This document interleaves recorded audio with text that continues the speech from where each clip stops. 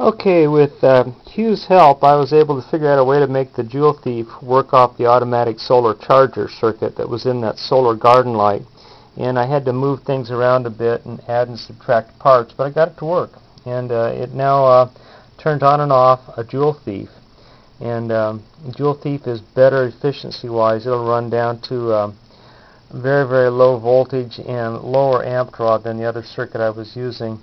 But yeah, this thing here is pretty neat, and here's the demonstration set up. I've got this 3.5 volt solar cell charging up a supercapacitor I'm going to show. There's the red LED light that's on, showing that it's charging.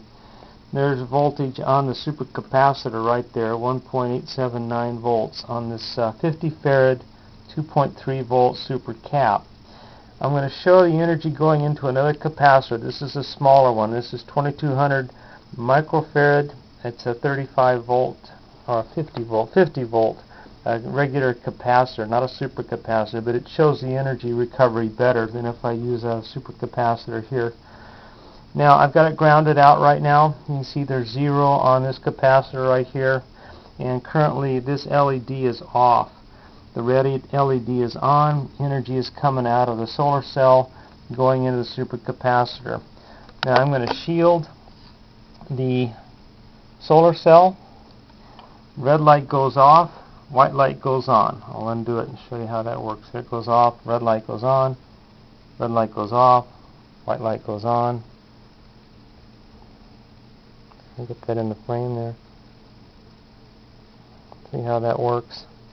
And that's all automatic, and I can adjust that with a little 10K potentiometer right there.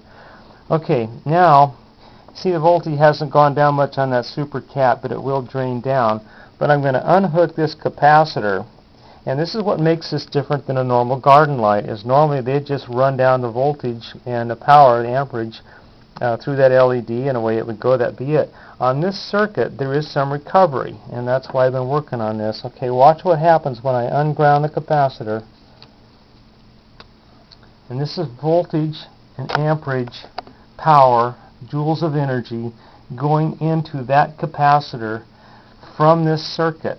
And this is why this is valuable, and I think this is why we've all been working on this. This is energy recovery from this source. Now this source is a supercapacitor, like I say, and it will be draining down, but as it drains down, I'm going to be recovering energy into another spot. Now this could be a nickel metal hydride battery, a NiCad battery. In a larger system it would be a lead acid battery, but it's this energy recovery that makes this different than a normal garden light. Now I'm going to undo the solar cell again, and that's going to stop. You can see that charging now stopped because the energy is now coming from the sun into that supercapacitor, and that will slowly charge up that supercapacitor, and nothing's going to happen. That'll just slowly charge up. It takes a while, but then if I cover this back up again, turns the light on again, and up goes the energy on the back side of this circuit. And like I say, that's what makes this different, and why it's not just a normal solar garden light.